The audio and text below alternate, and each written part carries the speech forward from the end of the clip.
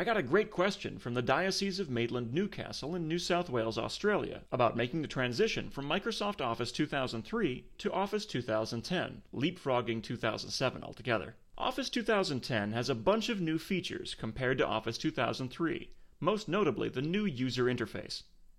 The ribbon, which is this crazy thing along the top, replaces the customary menu system found in Office 2003, and by default displays several new elements.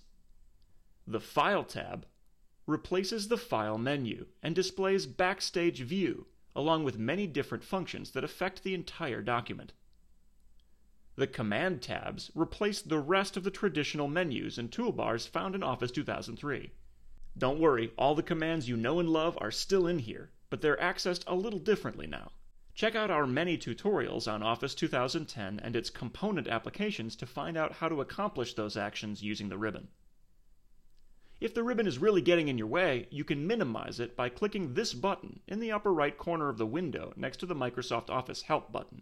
When selected, this will display only the tabs, which still gives you access to all of the commands. To maximize or display the ribbon, click on the button again. You can also use the keyboard shortcut Ctrl F1 or double-click on a tab with the mouse to minimize and maximize the ribbon. Contextual tabs appear on the ribbon when an object is selected.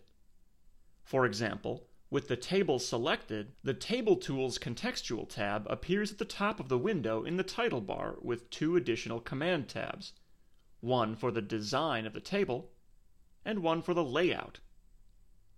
The Contextual tab disappears once you click outside the object. Galleries exist within many of the tabs and provide a thumbnail view. For example, click on the Page Layout command tab, and then click on the themes there to see some theme thumbnails. Most galleries in the ribbon support Live Preview, which allows you to view how specific formatting will look before selecting it.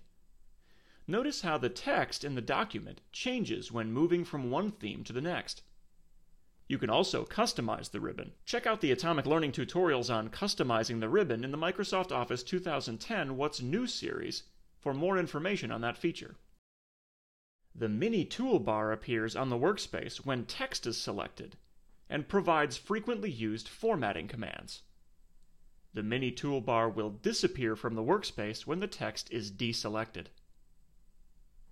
Screen tips are displayed on the screen when you rest your mouse over a command. They provide the name of the command and the keyboard shortcut, if applicable. The Quick Access toolbar at the top of the window above the ribbon provides single-click access to the most commonly used commands in the application.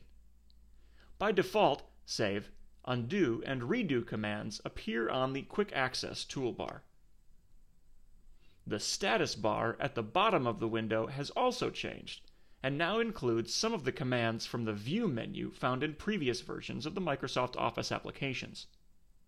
A new feature called the Zoom slider displays the current magnification of the document. These changes to the interface have created a result-oriented environment by opening up the active workspace and allowing users to more easily find and use advanced features. For more information, be sure to check out atomiclearning.com and search for Office 2010.